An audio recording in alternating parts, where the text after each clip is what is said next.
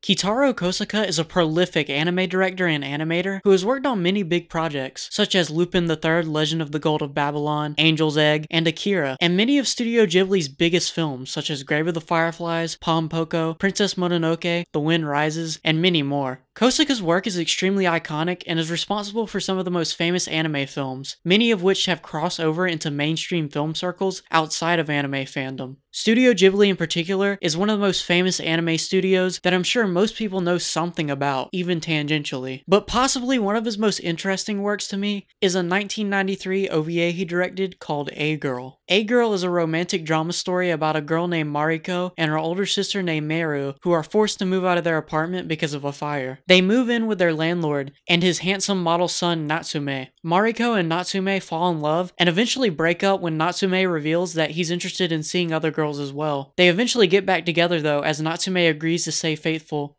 The story is fairly basic and cliche at points, if you were to look at it on paper or in a vacuum, so to speak. But I don't think this is the correct way to view media, and I think this film really proves that, because the point of the story is the feelings that it evokes through its presentation, both audio and visual. The most striking thing you'll notice about the presentation is that it's a silent film. Dialogue is fairly sparse, and it's only communicated through on-screen text and visual implication, aside from one important point in the film where one line of dialogue is actually spoken. The film plays with its presentation in clever ways in order to communicate character interaction. Oftentimes, the dialogue text is shown through a cutaway screen in the fashion of older silent films, but sometimes, for example, the film will show action happening on screen in a smaller box while text shows up outside of it. Clever ways of communicating dialogue to the viewer keeps the film well-paced and visually interesting throughout. The silent film approach also allows the soundtrack to really take a spotlight and set the mood for each scene. There are some moments in this film where the soundtrack may be upbeat while the on-screen action may be dramatic or sad, and this creates a sort of interesting juxtaposition.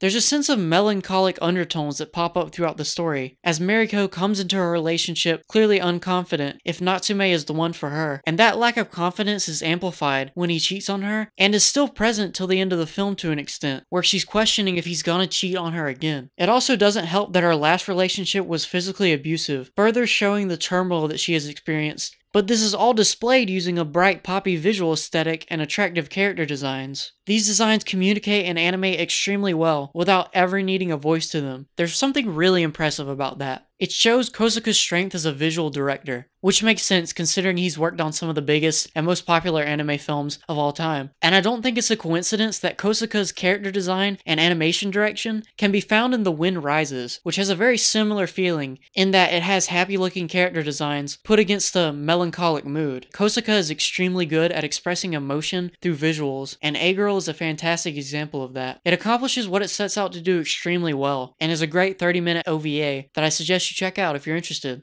And if you like this video, consider leaving a like and subscribing if you want more content like it in the future. I'll see you in the next video.